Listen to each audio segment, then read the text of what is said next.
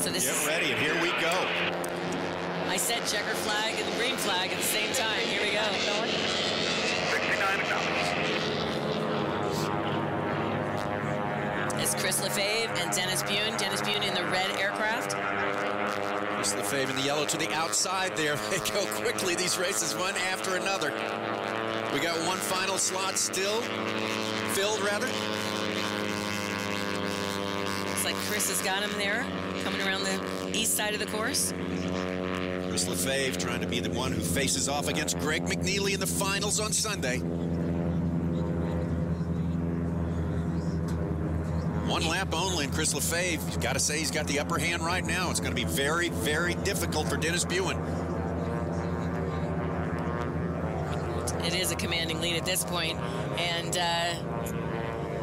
but this is where Greg McNeely really took it to Lee Oman in the first race. So it looks like Chris has got it this time.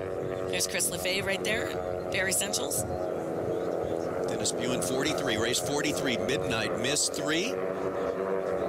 And they're Might be around. gaining a little ground on him here, but this can be deceptive. It's probably still going to be Chris Lefebvre with the upper hand as they sprint for the start-finish line. Oh, I don't know.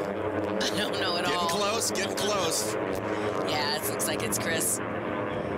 That parallax view from here makes it difficult to count at that one point.